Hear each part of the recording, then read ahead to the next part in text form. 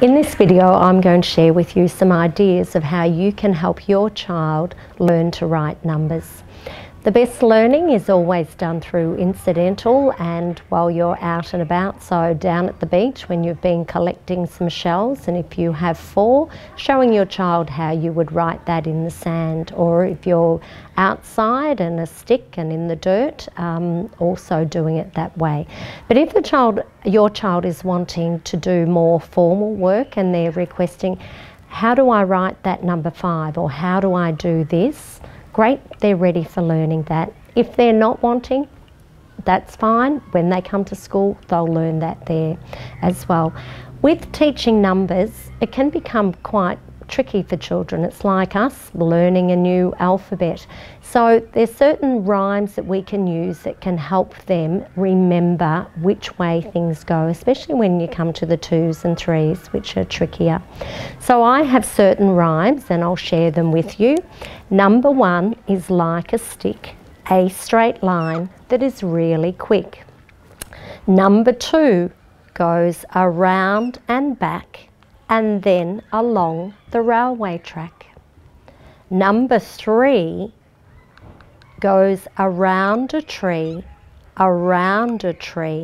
that's the way to make a 3. With number 4, it's down and across and down once more, that's the way to make a 4. Number 5 is down and around and a hat on top to make your 5.